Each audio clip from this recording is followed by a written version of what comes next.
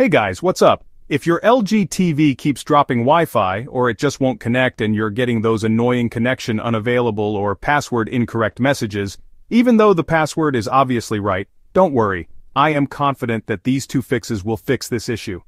First things first, if your phone or laptop also can't get online, you'll want to check your router or call your internet provider.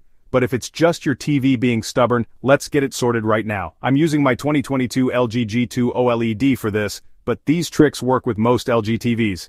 Here's what to do. Turn your TV off with the remote and then unplug it from the power completely. Seriously, just pull the plug. Now, find the power button on your TV. Mine's right underneath in the middle, but yours might be on the side. Hold that button down for a full 30 seconds while the TV's unplugged. This drains any leftover power and resets things behind the scenes. Don't rush it. If you go a little over 30 seconds, that's totally fine. When you're done, leave the TV unplugged for another minute.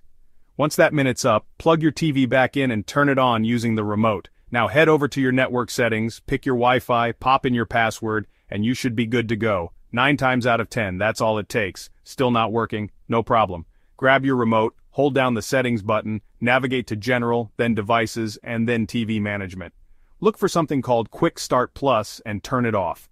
Sometimes it's hiding in a slightly different menu, but you'll find it.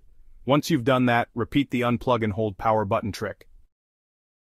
That's it. Hopefully your LG TV is back online and streaming without a hitch. If this helped you out, hit that thumbs up and subscribe for more quick fixes.